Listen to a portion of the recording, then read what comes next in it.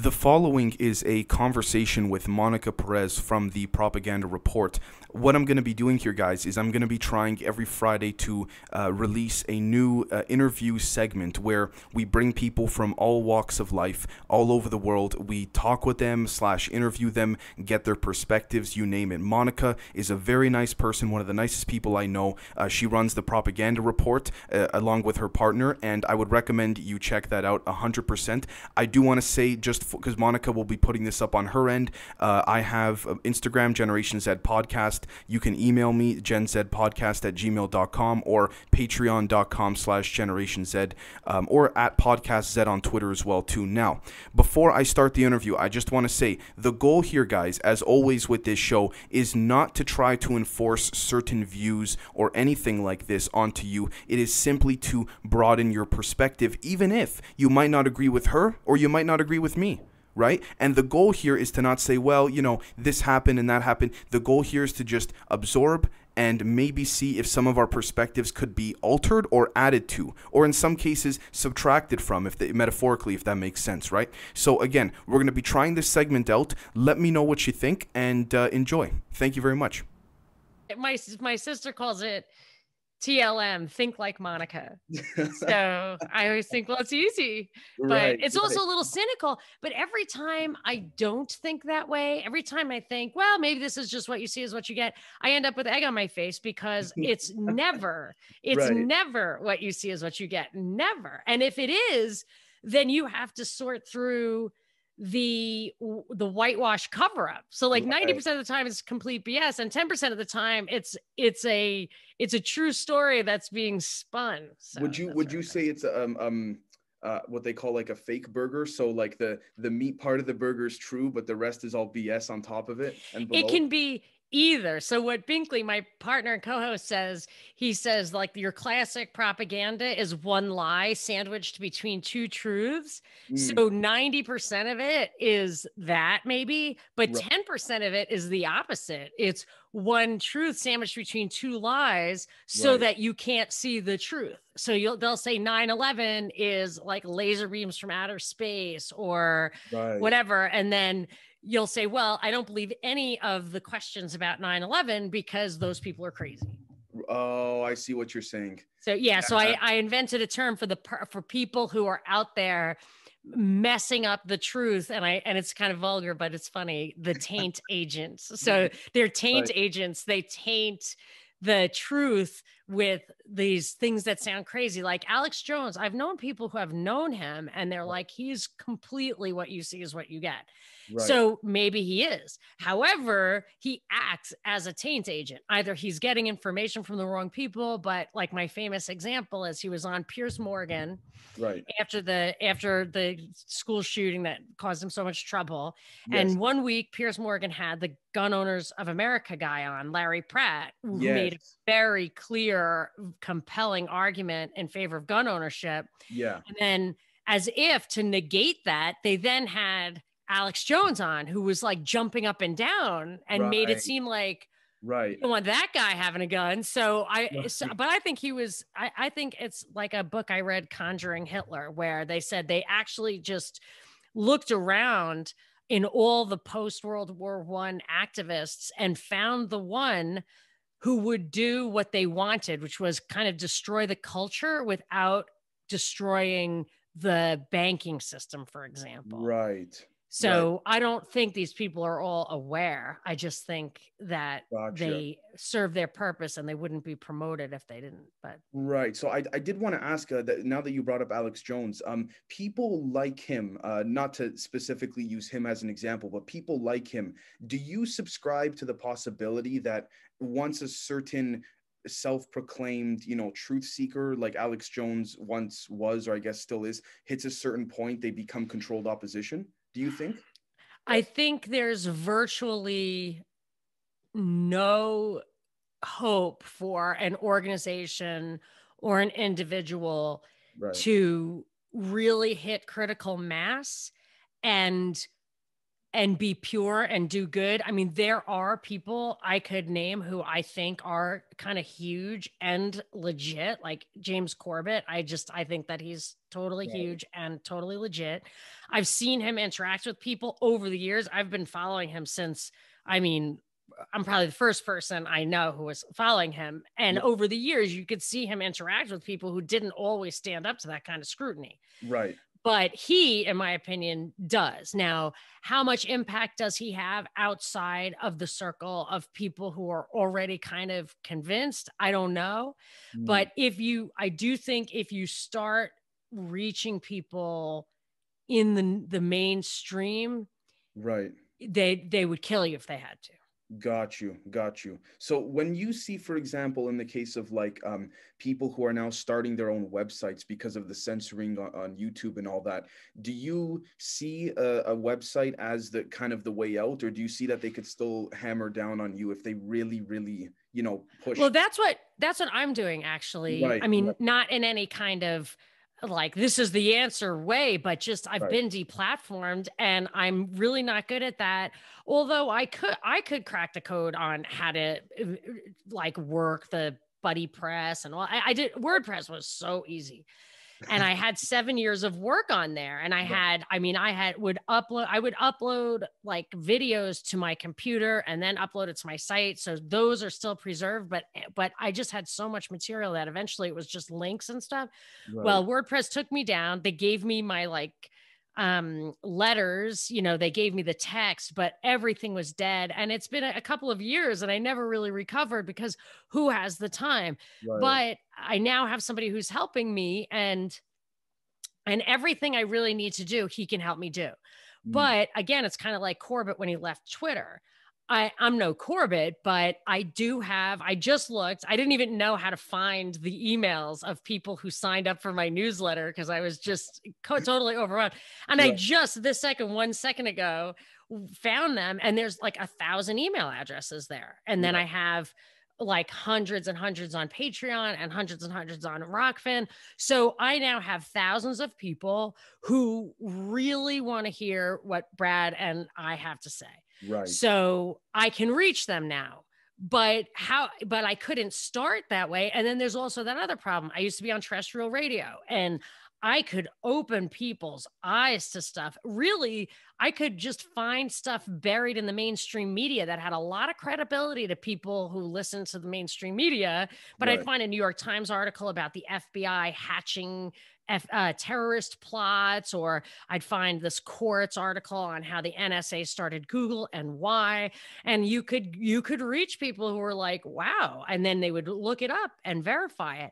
And I can't do that anymore. And I've read before how that researchers who wrote books that the publisher said, hey, man, this is national security, whatever. We had to run it by the government and they want you to take this stuff out. You can write 2 separate books, one that has this and one that, but you're not allowed to connect those dots in the same book. And so that kind of thing made me think that the silo effect is very, very powerful. As a matter of fact, they like us in here creating little cells of isolated silo information, because then they can say everybody knows a crazy person and we need to censor Facebook because look, oh my gosh, like, oh, the Monica Perez people. And then they get that. It becomes like an echo chamber. It's an echo chamber and it's a label, and I don't care, but it's just the only hope now I have. So I had to try to understand what I was doing and why, because what Binkley and I do is we just read the mainstream media every day and we just try to pull back the curtain.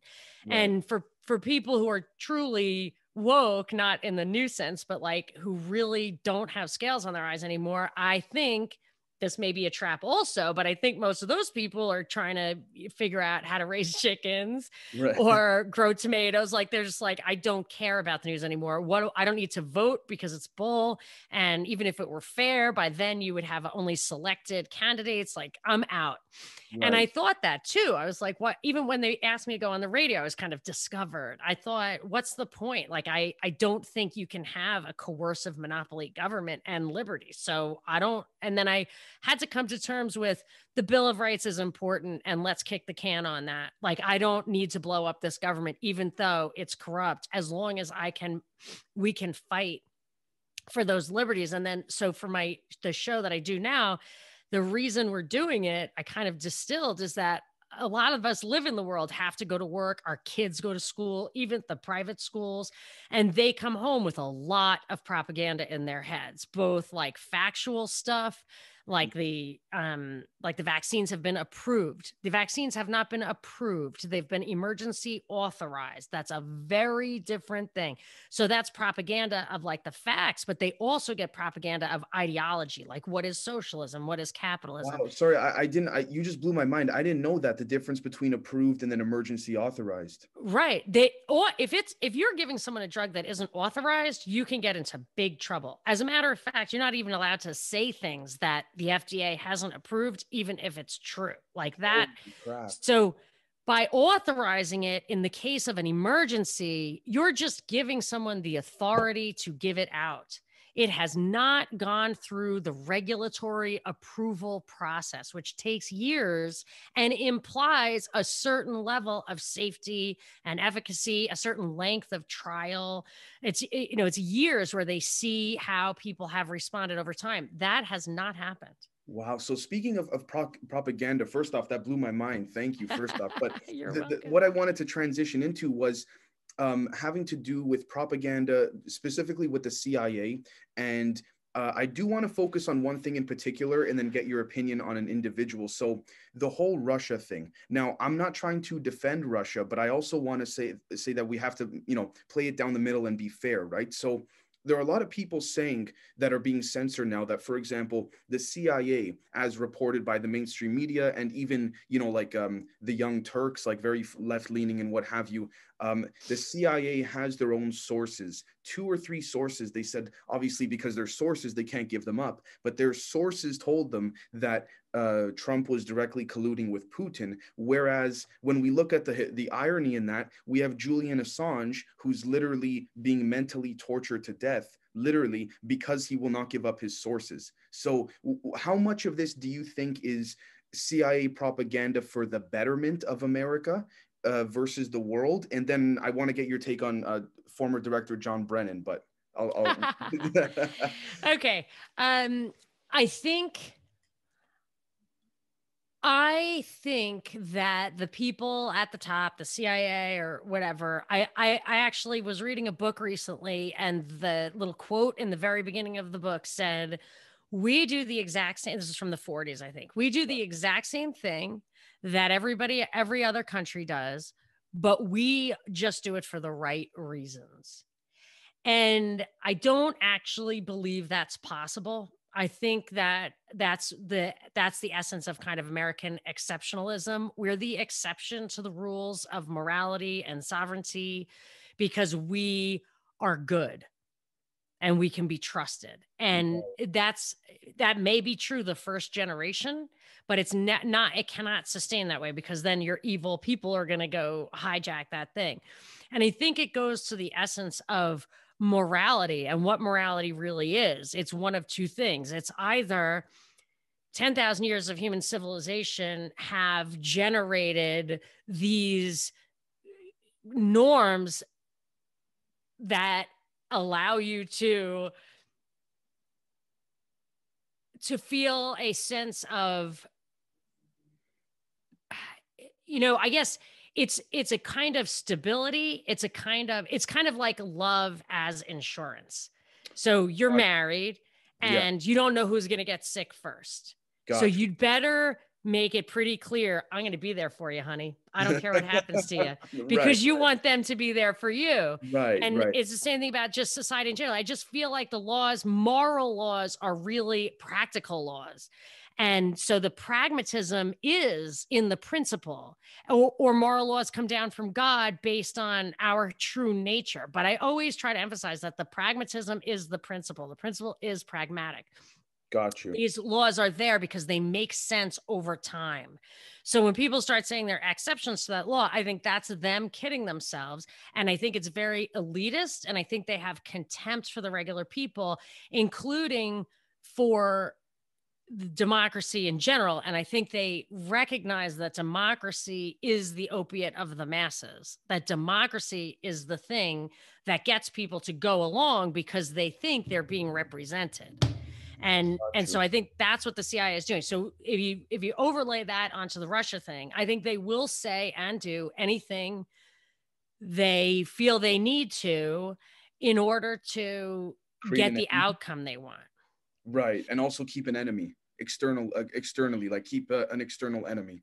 And an internal enemy too. I think they have to have this despised minority within the US, because that's the thing. That's why I keep referring to this 60s document, which maybe was real, maybe wasn't, but it's the report from Iron Mountain, where it makes it clear that the hierarchy needs the people.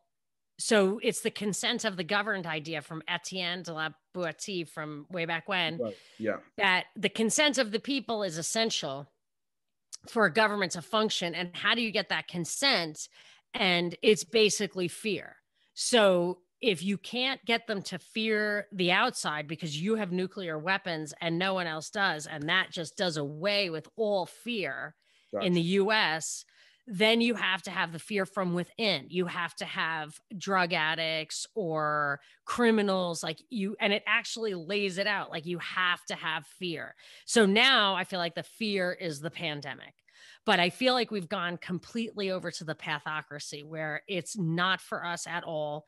The guys at the top convince themselves that they are doing it for us, but they're really just in those positions because they're the guys who respect the authority inherently. It's like I heard about Skull and Bones and in Yale, that they don't choose the people because they're the leaders. They choose the people because they're the followers almost. They're willing to work on the team no matter what. Oh, like putting morals aside, putting ethics aside, everything. And even thinking. Gotcha. Yeah, they put everything aside. So they pick 15 seniors a year to be in Skull and Bones, and it's not the thought leaders. Huh. Interesting. I always perceive Skull and Bones to be sort of like just the group, the sons and daughters of the elite, so to speak, and what have you. It's interesting because like you said, it could be that, but sorry, you were going to say? Yeah, I don't think it's always that. Like Jeb wasn't one, but George W. was one. And Jeb seems like a guy, if you ever see him behind the scenes, I think he's got a little more savvy. And so he's not your guy because he could mess it up. Of course, they can't put everybody in, but like I would never have been chosen in a million trillion years, right? I mean, never, even if I was the cleverest one of the bunch. Got you. So speaking of cleverest of the bunch, the reason why I want to ask about former CIA Director Brennan is because I want to get your opinion on, or your perspective on, towing the fine line between defining, like, the word deep state and these people that are involved in it. Like, Brennan's allegedly part of, in theory, one would say he would be, a member of the deep state, so to speak. But I want to get your perspective on a guy like Brennan in terms of just overall ruthlessness, morals, things like this, because let's be honest, the Mossad, MI6, CIA, they do. I mean, for example, there was a Reddit Q&A with an ex-CIA agent, and he was asked on Reddit, does the CIA or any other intelligence agency ever use, for example, child prostitution as a form of blackmail? And the agent then responded, he goes, I'm going to plead the fifth on that. He goes, but all I will say about this, and he's a confirmed CIA, like Reddit confirmed him, verified all that. And he said, he goes, the reason why I'm pleading the fifth is because, he goes, we may or may not do things that are worse than that kept me up at night. But he goes, I'm pleading the fifth. So when you look at those things, do you see a guy like John Brennan as someone who's smart, but for the wrong reasons? And like you just said about Skull and Bones, he knows how to follow the orders no matter what? Or I think the people you see, the people who are in front of the camera, I think they've gotten to the point where they can never actually really be that smart. Because I look at JFK, Reagan, Nixon, all those guys, I think were like, I don't know if we can call them deep state, but like they were all insiders. Like they knew these guys. So why did you have to kill them? Or in Nixon's case, take him out in a coup? Why did you have to do that? Well, because they were also real men, you know, and they weren't gonna, they were like, I'm the president now, so I get to call some of the shots, and I'm not doing something unconscionable, or I have a different goal from yours. Right. And that's when they got to go. So I think that when you got to somebody like, they say Jimmy Carter was picked by Brzezinski as having, and this is surprising to me, but his story was that he had so much of an ego. And I think maybe Obama was like that. They say this about Woodrow Wilson, that they have such an ego that they can't imagine being kind of tricked or deceived or stovepiped. Right. That they are easy to deceive. But then I look at somebody like Bill Clinton, and I think that he was so not Machiavellian, but like without a conscience, that he just knew what he wanted. He did not care at all. He was so, he could lie so well. I mean, And if I could yeah, say, yeah, if I could just yeah, say quickly, tell me if I'm wrong, because unfortunately I was just born right when he kind of his term was ending. So I always saw from the footage, but I also heard he had a certain, I guess we could call, swagger about him that kind of let everyone's defenses, like their moral and ethical defenses down. Is that true? He had that convincing personality? That's probably true. I hadn't thought about it in terms of moral defenses, but I will say over the years, I've met many people, a few who met him and a few who've met other people like John Edwards and George W. Bush even, Right. and what they would say about these guys. And I'm not sure, I don't think it was star power that was like clouding their vision. They were saying to me, these are intelligent people, were saying to me, you don't understand. Like George W. Bush is so much smarter than you think. Or John Edwards, you probably don't remember this, but John Edwards is a piece of crap. And Bill Clinton was like that too. And people would say, you don't understand what a warm, caring person he is. And I feel like the way Hollywood has that star power, like you're not like I've lived in LA before. I've been around Hollywood. Like you'll find waiters and waitresses who are like the most beautiful people you ever saw, like weird, transcendentally beautiful. And you're like, this is because it's Hollywood and that person's going to be a star. You just don't see that every day. Right. And I feel like that's how it works in politics, is that if they have that rare quality, so rare, as a matter of fact, that I think they have actually sometimes find those people as teenagers. I think they found Fidel Castro as a teenager. I think they found James Comey as a teenager. And then now they have kind of the teenager pool so like where Stacey Abrams went to the Telluride program, which is a thing. Zuckerberg, Lady Gaga, Sergey Brin, the guy who runs Quora, they all went to the Center for Talented Youth at Johns Hopkins. I think they were like middle schoolers when they went there in the summer.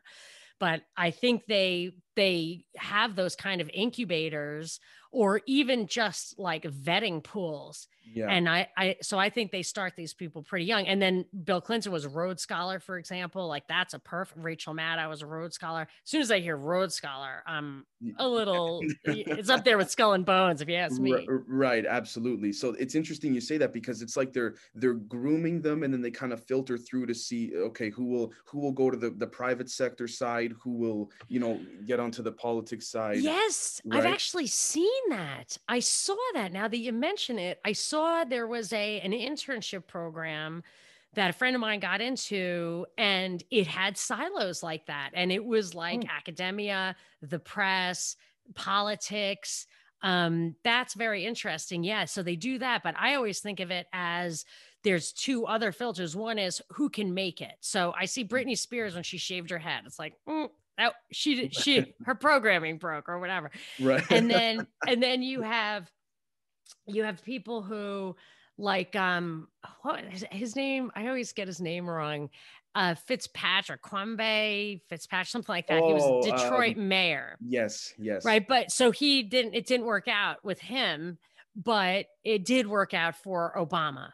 So you just have, I think they have a lot of people who either sink or swim. It works or it doesn't work. You have to have somebody who's a little bit open to being immoral, because you need them to be immoral, and you need, because they're going to do stuff for you that like people with morals wouldn't do.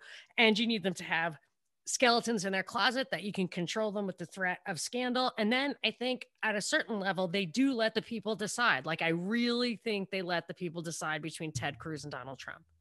Like, I really think that was a choice. And I think that if the people wanted Hillary, I think they would have let the people get Hillary. But I think Trump was the one who the people wanted, and there was plenty he could do. And now Biden will do what Hillary would have wanted to do. And maybe, he's starting at a point of higher deficits and fewer freedoms. So he's going to actually move the ball further than Hillary could have if she had been in there before Trump.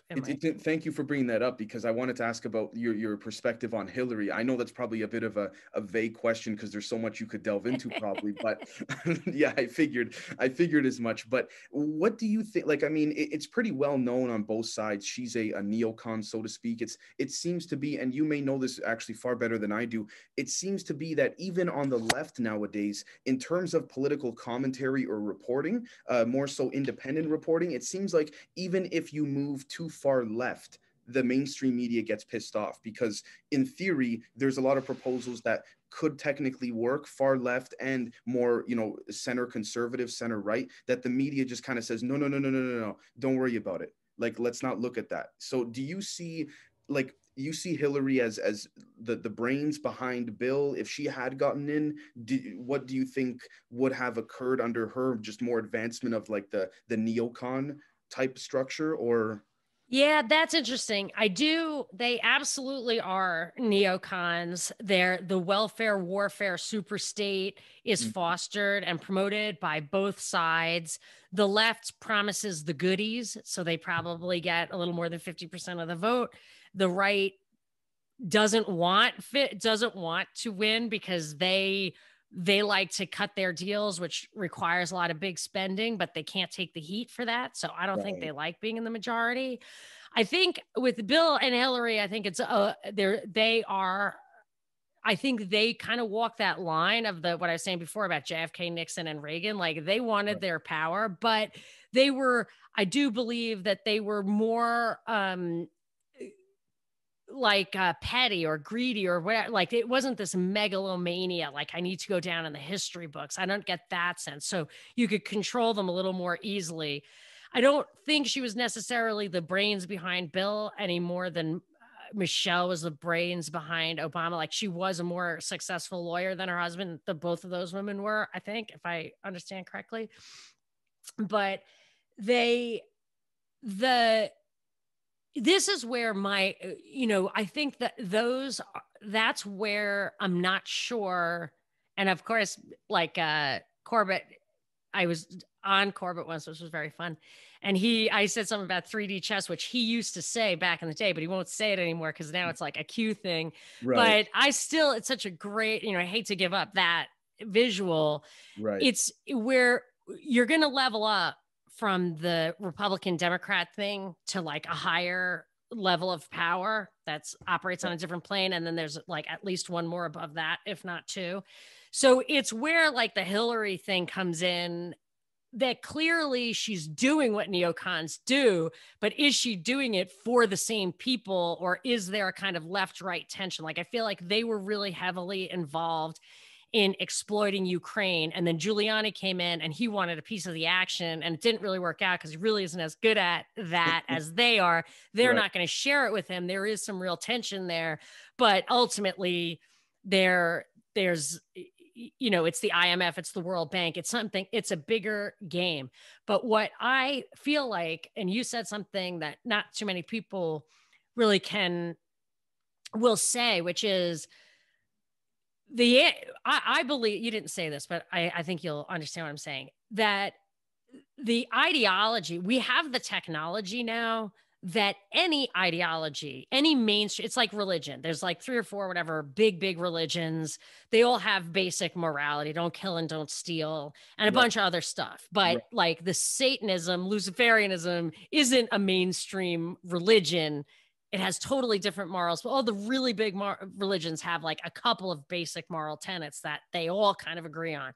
Right. And I feel like of that level ideology is, like, I always say, it's Plato versus Aristotle. Plato would say what's good for society is what is where you have to like make your decisions. And I think Aristotle would say what's good for the individual is where you have to make your decisions. I go with the Aristotle thing, and I say that in itself stabilizes society, creates for a more moral society, because people do ultimately understand what's in their own best interest. Don't cheat on your wife if you don't want her to cheat on you, kind of thing. Not Yeah, everybody exactly. goes for that, but Right. it's in your power.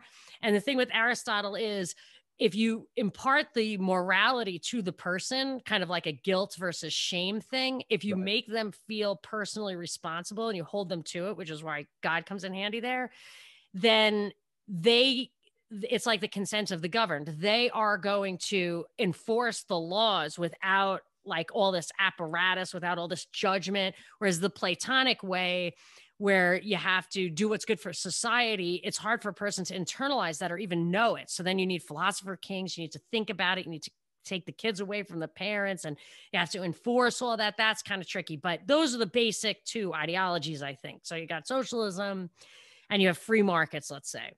Got you. And I think that at this level of technology, even with 7 billion people in the world, either of those, if expedited in a good faith way, would work. We wouldn't have poverty or whatever. Like we could just do what we wanted. Like Sweden, so their wine isn't as good. You know, the rich people don't. There are not many people who get to drink the really good wine, but they get to Right. drink wine, and all you really want is, you know, even the USSR had sex and vodka. Like that's all you really need. So you could do it, but the problem is, I feel like we're in a post-ideological world in that the ideology is that opiate of the masses. If I could just say quickly, I just wanted to add quickly to what you're saying. When you say post ideology, would you also be possibly, and please tell me if I'm wrong, would you also be referring to the fact that a lot of people, not just in the West, but around the world as well, are more engaged in culture wars instead of real ideologies? That's a great point. And I hadn't drawn that connection. I was just thinking that it's so corrupt, they just use ideology to fool us. But what you're saying, and we should probably try to tease that out, is that they've replaced ideology with identity. Like Trump finally brought identity politics to the right, whereas Ron Paul before him was tapping into the same energy on the right, but he was doing it by engaging on the ideological level, by appealing to people's innate morality and their sense of history rather than culture, their sense of the true American experiment, which was not really meant to be cultural. It was, I mean, you could argue that, but it was really meant, it was like an enlightenment thing. It was a rationality thing. It was a dollars and cents thing. It was, you know, math. And that's what it was. And it created a culture of autonomy and although not sophisticated in a cultural sense, sophisticated as an actor. And so like Ron Paul's ideology is more sophisticated than Trump's. And I used to think that the libertarian thing was just black and white, but it's like Catholicism for me. Like you get, you know, not that I'm such a great Catholic, but I'm a Catholic. And if you have real moral questions, you are going to be able to find someone who wrote a treatise on it. You don't have to agree with Thomas Aquinas or whatever, but when you read it, you are going to walk away with a better understanding of the question that you went into it with. That's true if you go to Mises.com or .org, whatever it is, or listen to Ron Paul, you are going to understand better why you don't really understand limited liability corporations, why it makes sense or not, what's the moral answer. But when you dig into Trump, you're never, ever getting that. But you are getting, and so it's kind of that cultural Marxism, that Frankfurt School stuff, but on the right now. Because and if you look at where the cultural Marxism, Frankfurt School stuff came from, it came from the fact that the economic thing was not going to get people to betray their nationality. They really thought of their nationality, their language, which was almost always coincidental with religion, with the family, with their roots, with how you make a living, with the weather is connected to your farmland and the seeds and the food that you eat. They were trying to get the workers of the world to unite, and they absolutely could not. So I think they tried to get an identity going that was divisive. So maybe you could look at like the Sykes-Picot and say they went in there and they made Frankenstein countries on purpose so that that tribal thing was not going to be powerful. And now that finally from Nasser to even Assad, that started to get, they started to be able to digest that and then make a secular state. That was going to be a problem. So now they're reverting to, I think the world powers are trying to get that tribalism going again. Yes, So, and yeah. No, I just wanted to say, because when you look at that too, it's interesting that, I mean, it's almost as if, and I say this carefully because I don't know all the facts behind it, but you look at Putin backing Assad, and it's possible Putin saw that as an opportunity because he knows how the U.S. is, right? In terms of like how you said, I think you nailed it on the head. They're what's retreating back. The Western powers that be are retreating back. But what I did want to transition to, because you brought up religion and values and things like that, was Israel. I wanted to get your perspective on the influence Israel has within the West. I guess we could argue Canada as well, but the reason why I asked that is because obviously there's the whole thing of like the xenophobia and the racism and all that, but I'm not asking about that, more so about just that everyone knows that the Jewish people tend to stick together, whether people like it or not. They're largely intellectual, and then at the higher echelon levels there's the Mossad and Israel's alleged infiltration of Hollywood and things like this, Epstein with the blackmailing and all that. So I wanted to know, do you think there are certain factions within America that are controlled by countries such as Israel? Because I could be totally wrong here, but when I look at countries like Russia or Israel, I see more of a top-down kind of, like, there are some figures pulling the strings, but the one at the top has the final say. Whereas in America, at least when I look at Biden right now, I see him being pulled by the strings in every direction. You know what I mean? Yes, I do know what you mean. And there's two ways I want to answer that. And I think you're right about the top down thing, because I'd actually written while you were talking about that. I think that those influences that you're talking about are highly individualistic. And an example of why is I think Israel is the most vaccinated population on the planet right now. Right now they are, so, yeah. So if Netanyahu's your dad and that those vaccines are not approved, but merely authorized, is your dad going to shoot you up with that stuff? Or is he going to be like, whatever, I'm playing my game here. Right. Like I feel like it is more of an individual thing and not, there could be some of that going on where you attribute to the whole country or whole people what individuals are doing for their own purposes. And that folds into the other answer that I would give you is, I read a book that was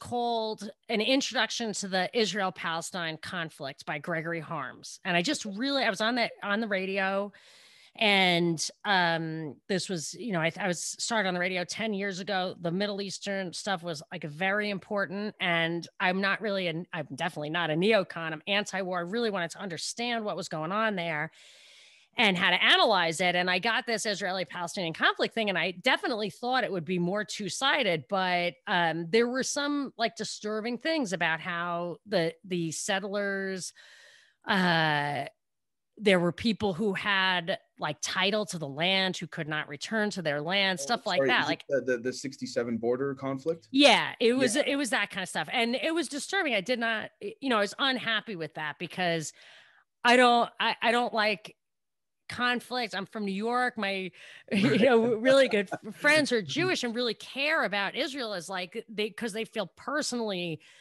threatened by the world. They feel like they need a place that's safe. And I didn't like it at all. Right. And I read this guy's books anyway, because I felt confident that, like with St. Thomas Aquinas, I can I'm Catholic. Do I think that we should go to war for the Vatican? Definitely not. Do I like the Pope? Not at all. I can handle it. I can trust myself to read stuff. So, but I read his books, and one was like not about religion. I don't think I got to that one, but I was thunderstruck when I read his book called Straight Power Concepts. So people could say, well, he just lured you in with the first book so he could give you the second book, which was total BS, you know. Right, But right. I don't know. He's very a scholarly guy. And what it was what he said was that influence that Israel, for example, has in the US is almost like they're paying for what they're gonna get anyway. And that's where I feel like the individuals come in. So if you look at, I always think of it as a triangle, the UK, the US, and Israel. And I've heard arguments of who's on top. I don't know. And the chances are it's just an international power elite that doesn't really fall under those categories, More like but multiple above heads them. of a snake, kind of like a Yeah, serpent, sort yes. of like a. I think someone's in charge though, and I just don't know who. And I would have Got said you. the UK from the beginning. Okay. But you don't know if like the Balfour Declaration was really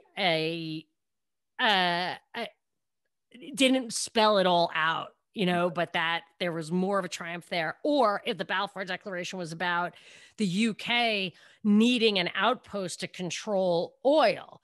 No, I don't know. And is the U.S. just a safety deposit box for the U.K.? Are we just is the Fed? You know, I read that the Fed started as a way to backstop European and U.K. central banks. So if we're just that, you know, who's on top? I really don't know. So Right. when you've got like Israelis paying off or influencing the government and holding court, like I want all the candidates to come to IPOC and I'm going to like Yeah. evaluate them. Is that symbolic? Is it real? Is it those guys who have a lot of money, like Adelson or whatever? Are they just looking out for themselves? They just want their casinos to keep going. I Right. really don't know. But this guy, Gregory Harms, would say that it's all about controlling that power in the Middle East. And now that like the oil, maybe the peak oil moves from the Middle East, and then you get like the Central Asia. There's some stuff from Graham Fuller who says we used radical Islam to control the Middle East Right. during when they were on top oil wise, but now we need to move that into Central Asia because there's more and more resources being found there. So is it straight power concepts? And if it isn't, let me ask you this. If it isn't, what exactly is it? Is it Israel, the country? Is it The regime or Jewish religion, which right. a lot of them are atheists? So what exactly is it that we're talking about? Or is it an international power elite like it kind of looks like to me?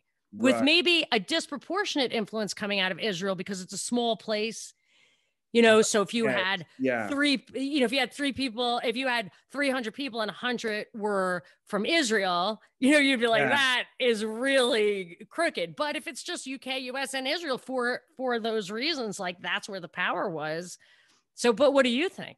Well, actually, I was going to say that what I think when I look at it, but I also wanted to get your take on it as well, was I sort of see, to be honest, I kind of think of like the mafia, so to speak, in the sense that there's different mob families and there's never one, like, for example, there would be a current family in power for a couple years, and then the power will slightly fluctuate. Then another family will be the higher up one. You know what I mean? So overall, I kind of look at it as different factions, but they're all overall, it's the same goal: control, resources, power, you name it. But I see a fluctuation. Would you ascribe that to the higher levels? I ask that, sorry, because it's kind of like, at the end of the day, we're all human. We all, obviously some smarter than others, but we all think the same generally. So would you say Israel or Mossad, MI6, CIA, multiple, I guess we could say functional but dysfunctional mob families, metaphorically, that are constantly,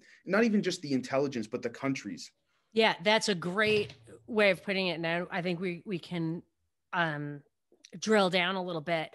Mm. That I think there are countries, there are people, there are their politics. Then there's this international power elite, and some Right. people within those countries are more or less, like to a greater or lesser degree, plugged into that. And then I think when you mention like MI6, Mossad, CIA, I think some of that, there is some specialization and outsourcing. Like in the USSR, they did human experiments on it with psychology. I think in Israel, they do the security stuff. They use that their problems with terrorism as a launching off pad. Like we can't take any chances when it comes to security. So they were the first ones with like a locked cockpit and really screen people at the airports. And then I think with China, they experiment on the surveillance and censorship stuff. Right. So you get away with what you can. And then in the end, they kind of pool their answers the way, like, I always think it's crazy that the US allows defense contractors that make all their money from the US government. The government subsidizes their research basically. And then they can go sell this stuff to other countries who then later become our enemy. Well, why? Because we need the wars to justify the big government. So we want them to send it out. And so it's kind of a reverse thing to say, your buddy in China, yes, maybe there are good guys. Maybe Soleimani was like a true blue Iranian, and there's a bunch of traders in there who are horse trading with us to like keep the tensions going, because that's how they get their power too. So yeah, there's got to be human beings in the mix. And they are going to do the things that they can maybe even just get away with according to their constitution or their own scruples or whatever. But there is a level where there is a family level, like you're saying it as a metaphor, but I think there's some reality to it. And I was reading something in a book about how Prince Philip, so some people speculate, and I would speculate that Princess Diana was killed. Oh, I would agree 100%. Yeah. Okay. So, and I read a quote that insiders said, now who knows if it's true? Meghan Markle said they're a bunch of racists, so maybe that is true. I don't know. But that Prince Philip said she's going to have an Arab baby. That kid is going to be the half brother of the king. This is not going to work. Right. So she's got to go. So whether she was pregnant or just engaged or whatever, it wasn't going to work. Wasn't she allegedly pregnant with Al Fayed's son? Yeah. Who's a Khashoggi, by the way. Oh, what? Yeah, his mother was a Khashoggi, if I'm not mistaken. Holy crap. I didn't know. That know. Anand Khashoggi was a big arms dealer with Iran. Holy crap. I didn't even know that. Wow. That's so I could see why they wouldn't want that, but that is the importance of the marriage, of the family relationship, which could be real. So when you look at something, for example, without jumping into it too much, but when you look at like 9/11, for example, in the sense of, for some reason, the Iraqi people and all that suffered way more than the Saudis did. And the Saudis clearly had far more intrinsic ties to Al-Qaeda and all that. Clearly it's obviously on the basic level, it's money, it's the oil and all that. But why do you think at this point, like, for example, I'd like to get your perspective on, there's a certain part of the country within America that really wants to move to like, solar energy and things like this. And if that's the case, I understand that, the rich neocons and the elites, they like their oil, they like their stuff. But in the case of, for example, Biden not going after, what's his name? The current Saudi prince for murdering the journalist there, Jamal Khashoggi. Yeah. What's your perspective on that? Like Biden, not necessarily Biden, but the U.S. government as a body, kind of caving in to that. Yeah, that gets into that weird, like, where do the factions begin and end, and where does the overarching, that Jamal Khashoggi murder, supposedly, I have never felt I had any more of a handle on the basic facts of that than I do on whether Epstein is alive or dead. Like I have never really understood why that became such a big deal, and how, if the Saudis did it, how they could get away with it. I mean, I don't know. I just don't know. I don't know. Too, I guess the data points are not there for us publicly. I'm not even sure, it's like MH370 was this airplane that went down over Indonesia. Yes, correct. Yeah. I think I cracked the code on that within the first week. I wrote an article about it. I think it went straight down. If it's cool, could you explain? I'd love to hear your. Yeah, I think there were people who witnessed an explosion in the air, and there were pictures of debris over the South China, in the South China Sea, and over there exactly 1 hour after that flight took off, and it was exactly where it disappeared. They told you it kept pinging for hours and hours. I actually looked at the Inmarsat records and I could not find that. Like that was something I either concluded wasn't true or I proved it wasn't true. But what they did was they kept expanding their search area for thousands and thousands of miles and never searched directly that spot. It was a crazy thing. It was like a donut, an ever expanding donut. And that spot was exactly where all the evidence pointed to that thing just dropping out of the sky. And I think it probably blew up because of lithium ion batteries in the hold, which then became illegal. But for reasons probably of insurance or liability or whatever, it was to be a terrorist act had much less repercussions for those responsible than if it had been like a tort like negligence, which would have been those lithium ion batteries. So I think that was a real accident, really happened. And then it was a problem because somebody could be held liable. So you got to solve that problem. But then you have an opportunity to like freak people out about, we need more control and you know what I mean? Just feed into a terrorist, whatever, So Khashoggi, who knows what happened? Like he got his slave maybe beat him to death. Like, you know what I mean? Like, who knows what happened? Yeah. Maybe he's not even dead. Like, who knows what happened to that guy? Right. But then they say, okay, well, let's just, could even go, if you just wanted to speculate wildly, it could go like, we call out the Saudis, or the Saudis are really bad guys, when really, in fact, they're completely in bed with us from beginning to end. Obviously, they are, because 15 Saudis did 9/11. So you don't even need to think it's an inside job. Just say, okay, well, the people who did it are our allies who we continue to protect. So that's an inside job, even if Dick Cheney didn't do it. Like that. Would you attribute it strictly to the oil? Because they like such a business like relationship is there. Would you say it's strictly that, or there's more underneath that? It's so insanely sinister to think that 9/11 was simply a monetary thing.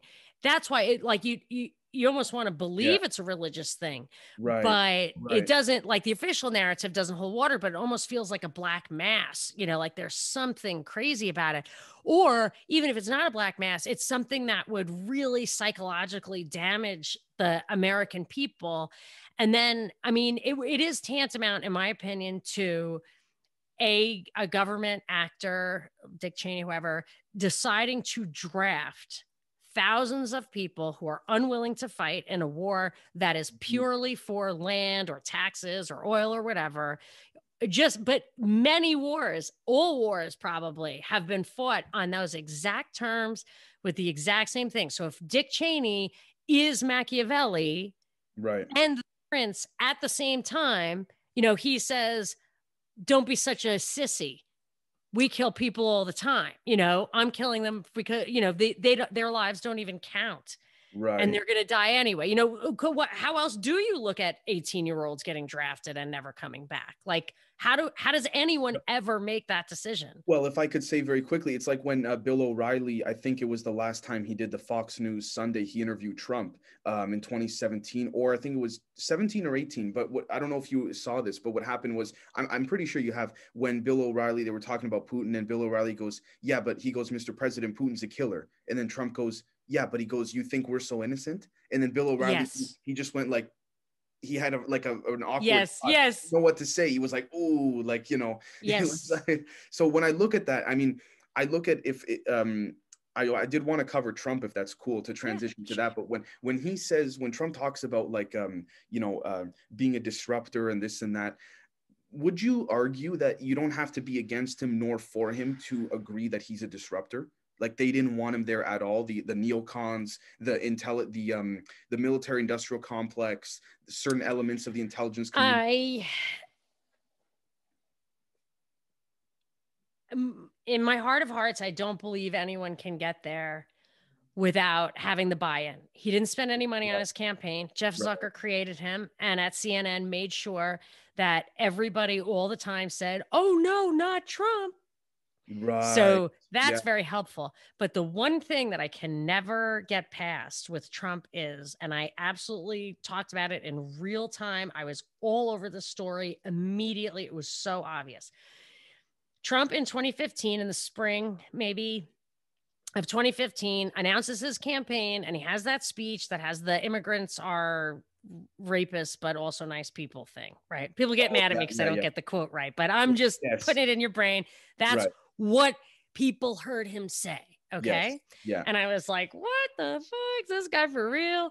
And then 1 month later, and this is a girl who absolutely honed TruthDar to where I could spot a false flag a mile away. And anyone that follows closely on the heels of a clear policy objective in support of it, that to me bears some serious scrutiny. So 1 month after he said that, which was shocking, it was like, how is he going to win any friends that way? Right. A woman named Kate Steinle was supposedly shot and killed in San Francisco by an illegal immigrant. And this was the thing. They wanted to do Kate's law about illegals and guns and all that kind of stuff. Right. I was like, wow, that is pretty convenient that his exact thing just played out. And boy, when I dug into, I watched that story for years. And and I immediately discovered that the narrative they were laying out was not true, that never would have happened. So this so-called illegal was mentally ill. And he literally, I believe he kept crossing the border so he could go to jail because he was poor and he was drug-addled and whatever. So he's in jail for 5 years for illegal crossing. ICE was about to deport him. And the sheriff of San Francisco intervened on a drug charge that was no longer even against the law. It was a marijuana charge, demanded that ICE give this guy to him. Then he released him, and he was supposed to give him back to ICE, but he didn't. He released him. The guy wakes up after taking a pill, finds a government issued, like a federal agent's gun in his lap, wrapped in a t-shirt, which he says just went off. He doesn't even know. And he was just really, there's an interview with him where he's clearly not mentally competent, and he had been adjudicated that way for a long time. He got off on the murder, which I thought if there's any justice, he will, because this is like not a real story. And he even got off on the gun charge. And they have a very unusual situation in San Francisco where the guy is the public defender is an elected position. So the DA is usually an elected position, which is the prosecutor, but the public defender, and that guy got him off. I couldn't believe it. I was in absolute shock. I used to write to their office, like give us information on this guy. I didn't think they would really fight for him, but they did. And after that guy, Jeff Adachi, the public defender, who was no friend of the establishment, he made a documentary. He was an amateur filmmaker called Ricochet about that case. And you will never find that. And he died under mysterious circumstances, Jeff Adachi, right after that. So this was all the psyop I was watching unfold solely because it launched Trump's campaign. And that is the number one thing. And, you can't talk to everybody about that because most people don't even know what false flags are. Holy crap. Whoa. And I just found my episode on that. I used to bring it to terrestrial radio. It was so cool. So wow. So you just blew my mind there. First off, this is you're speaking golden words right now. Thank you. Yeah, I can send you the stuff. I had all the details and everything in my shows. I'd love to. Sure. The thing I wanted to add to that too was I don't know if you followed. You didn't necessarily need to follow it closely to know that it's not even it is a conspiracy. But the whole thing with that I believe it was a federal. No, I'm not sure what type of judge, but her family was shot at when she took on that Epstein case. Oh yeah, I think wasn't her son actually killed? Was that yes? Epstein The son was killed. The husband was injured. They shot at the house, and I don't think she was there at the time that this happened. But do you have any would you ascribe that same scenario to the example, or not the example, the legitimate story that you just gave? Would you say that these types of I don't want to say conspiracies because I mean it's more than that. You know what I mean? There's verification, Well, but we all know that there yeah, have been political assassinations, that people have been scared to death. I think I would give two examples of people who were possibly killed in order to scare the main actor away. One is Harrison Deal in Georgia. Young guy went out with the current governor's daughter.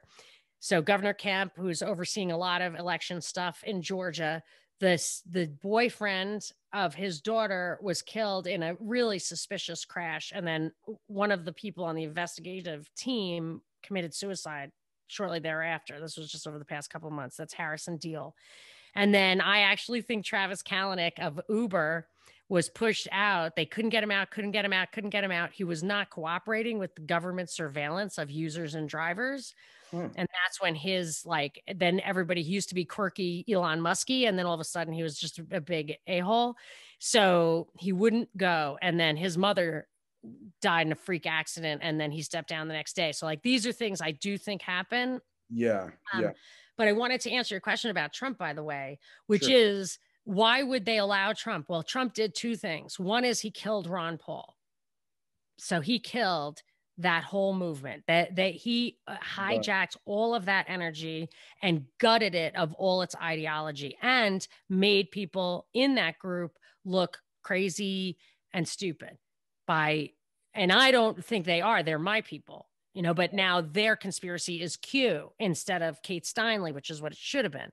Got you.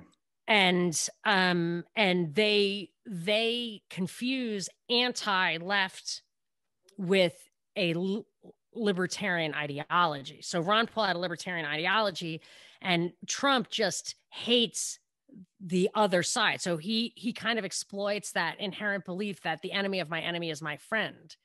So he did that, and that was bad, I think. And then the other thing is he pulled the pendulum back so it may swing further, whereas I think Hillary would have met a lot of resistance in trying to do the things that Trump kind of did by accident, huge deficits and totally no attention paid to the Bill of Rights. And also I think they're going to make an icon of Trump as the 21st century Hitler. Like if you vote populist or if you go out of the establishment or politics, bureaucracy, technocracy needs to be run by bureaucrats or people will die. Right. So I don't like talking like that because my mother loves Trump. My brother loves Trump. I really think that people were embracing him for the same like revolutionary impulses that we do need to restore the Constitution and the Bill of Rights, but I think they were cleverly hijacked. Got you. Okay, I see what. So in a form of, do you think Trump initially knew that going in? Because you had said that, and I agree with you. You can't really get in unless there's a buy-in, so to speak. Or do you think that was kind of unraveled later on, that he would be presented as that kind? Because if I could say very quickly, Bernie Sanders, when he was running, in a lot of ways looked like a miniature Trump in the sense of the populism and all that. And Bernie Sanders looked like controlled opposition because they just needed someone to say like, hey, we got a third guy, a technically independent guy, but he's never going to really win. Okay. Dennis Kucinich was the Ron Paul of the left.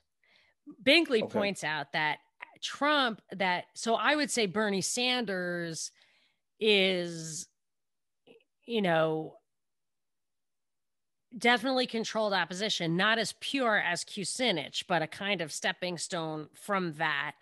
But that the real Trump of the left is AOC because she's so obnoxious. So if I could say quickly, did you follow the Force to Vote movement on that? No. No, she had the chance to overthrow Pelosi and get $15 minimum wage with zero excuse, nothing. Yeah. She didn't do it.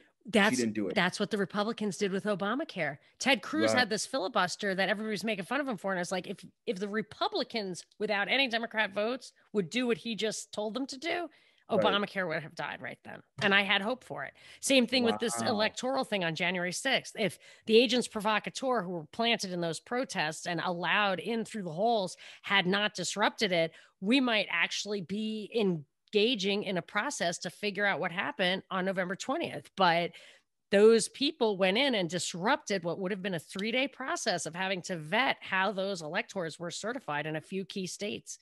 And they didn't, they blew it up. So yeah, this is like proof of controlled opposition.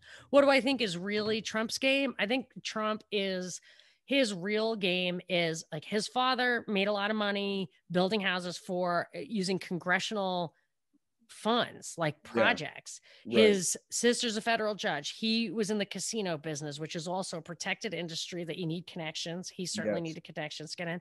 And I think he just simply, he is pragmatic without the principles. Like I think everyone has the right to capitalize on the hand they were dealt, I think is his mind. I think that's how he would define capitalism. I'm just capitalizing on a system. He used to say it about bankruptcy. I'm just capitalizing on the system that you set up. And I should, because I'm good. But so when he talked to Mika Brzezinski and Joe Scarborough, and I don't know if you heard this hidden audio that I think Harry Shearer revealed, something like that, where they asked him at the break if he was willing to field this question or that question. This is the people who are supposed to be his enemies. He said nothing hard. And so they didn't ask the question. This was while he was campaigning. Yeah, because he used to call in often over to he would call. And I mean, if they're going to control the message like that, so they helped him do that, but I don't think he wasn't saying, all right, and then we'll do this and then we'll do that. And then people will really fall for this one. He was just like, I'm a guy you got to respect. And this is what I'm saying. And people love me. I mean, he says it all the time. You catch him on hidden audio saying people love me. See, isn't that great? They love me. So he does. Right. I mean, I think he's playing the game and he's happy that he probably thinks he's doing the right thing. Like we started out with. John Brennan probably thinks he's doing the right thing. Okay, I see what you're saying, but publicly it's a puppet show, sort of like that time when Kamala Harris was giving fist bumps to the props to Lindsey Graham. Yes. When publicly it was like they were just going at it, you know what I mean? But yes, when you look at someone like Bernie Sanders, not so much Bernie specifically, but sort of like the idea behind him, do you think, aside from being controlled opposition, do you think he will always be, or people like him down the road will always be kind of like the establishment's way of saying, regardless left or right, of saying, look, we got this third guy right over here, he's all for the stuff that a lot of the younger people and things like this want. He doesn't have all the answers, but he's got a fair amount of like simple, tax the Wall Street guys to pay for the Medicare and this and that. Do you think Bernie's the kind of guy where he's so close, but he'll never really get there because he's controlled opposition, but he's just there to give people hope? Like, yes, I think that, first of all, people like him are there. You can see on the left, he is not coming out strongly against intervention in foreign countries. Like he's really not doing that. And that's what he needs to do. That's the value of the left. Gotcha. So if they give up the only value they have, then he has no value. And then the other stuff that he does appeal to people with the blah, blah is, I mean, if you think of, let's say it's MMT, they want modern monetary theory, which AOC advocates. Let's just say he would accept that as a compromise for his form of socialism. Sure. Nothing could be more regressive than printing money because, right? Because holders of assets go through the roof and the wage earner takes a long time to recover. Right. So if when the market went from 28 to 19 and now it's back at 32, if you lost your job when the market was at 19, did you just get it back for like 1.2 times what you were getting paid before? Unlikely. And as a matter of fact, if you did, it's probably because they didn't hire back the other guy who now has absolutely nothing. So the average wage is 0.6. Got you. Right. So, sorry, go on. So yeah, I'm just saying, like, anytime you print money, you are benefiting the holders of assets, which is the true wealth. So income tax is not the true wealth, because anybody, if you want to, you could just simply define wealthy as idle wealth. idle wealth. So you don't have to work. If you could literally define wealth as I don't have to work to support myself, then all income tax is on the not wealthy. Because income tax is earned. Capital gains tax is something different. But I'm just saying, so they can say whatever they want. Yeah. But in the end, after Obama, we don't have fewer rich people and leveler wealth than we did in the 19th century. The 19th century had real prices going down and real wages going up. Right. And that is definitely not what's happened. And with Obama too, you not only over this time, you not only have all the money and power shooting to the top, now you have a bias towards the political means of acquiring that money. So the political means is, so the economic means of creating value or acquiring wealth is that you create value and then you sell it and you get, the political means is to get it from that guy. Yeah. So yeah. so with Obama, when you start having regulations and then you notice there's this like outsized wealthy class, that's because the regulations kept the prices from normalizing. And that guy is a friend of Obama's. I see. So when you look at, for example, the fact that, now don't quote me on this, you may have the more accurate figure than I do, but I think it's something like 26% of all cash has been printed that's circulating currently was printed in the last year and a half, something like Oh my this. God. Yeah. I haven't looked at that in a while. I do remember that like in the 2008 thing, Yeah. the Fed balance sheet went from, I think it was 700,000 to I guess it was 700 billion to it can't have been 4 trillion. I guess it has to be 4 trillion. No, I think it was because I remember there was a thing that Steve Bannon said. He told a story about how they the Gang of Eight in Congress went to, no, I forgot who it was, but they went to Bush and they said no, sorry, I forgot. Oh, the Goldman Sachs and the big bankers, they went to Bush and they said we need X. I think it was something like $2 trillion by the end of the day, or else the whole country's gonna go like just kaput. And then Bush said, you got to talk to the Gang of Eight, the Mitt McConnell, Pelosi, Speaker Boehner at the time, because they were the ones that could authorize that, if I'm not mistaken. Yes, I think that stuff did happen. And when you looked back into it, you could see that they gave the European banks all that money. But the guy, Hank Paulson, was the guy who, I think he was the Treasury Secretary. He literally, it was like he filibustered to spook the market. Like he tried to spook, and he couldn't get the money from Congress.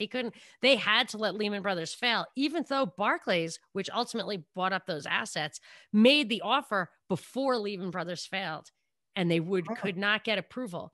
So that's what I think about COVID too. It was, if you look at COVID policy, it is clear, or it looks like if you just woke up, or you got off, the spaceship dropped you back down after a year running around up there, that you would say and you said, look at the policies that have been passed in Congress for the past year, you would see the response to a drastic fiscal crisis and not a health crisis. And I feel like Hank Paulson did it then.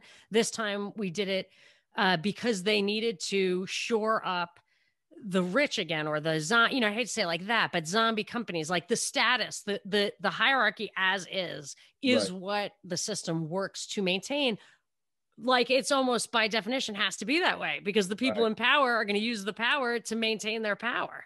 And, so nothing that Bernie Sanders has ever said or AOC has ever said makes me think that they will do anything but make that upper class smaller without actually making it less wealthy. So it will be fewer people, more control, but the money will be up there, because just look at how the taxes are. The way New York and LA are going to be after this, the taxes are going to be, everyone will have to give everything they have above their, if it were ever to be kind of paid with taxes. Otherwise, it's just inflation, which is the exact same thing in that your wages go down.